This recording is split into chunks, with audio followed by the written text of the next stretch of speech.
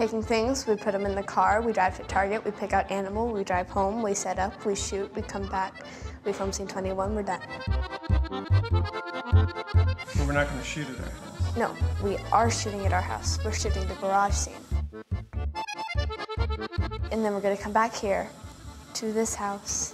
I just think I have communicating problems, which isn't good because I want to be a director. Or I am a director because I'm doing this right now. Please! Help me! Please, God, no!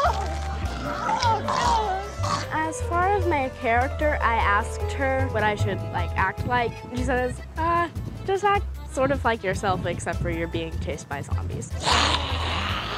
The first scene we're going to shoot today is the cafeteria scene, which is why we're in here.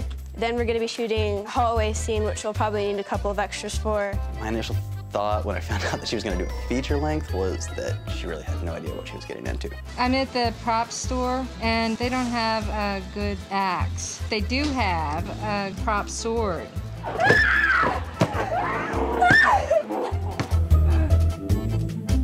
In my opinion, there's two types of people. There's people who like running zombies, and there's people who don't.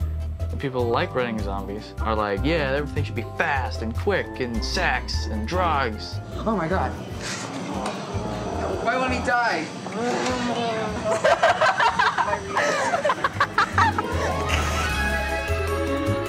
About once a week, I have a zombie movie dream, where it's a dream with a score, it's edited. Sometimes if it's a TV movie, there are commercial breaks.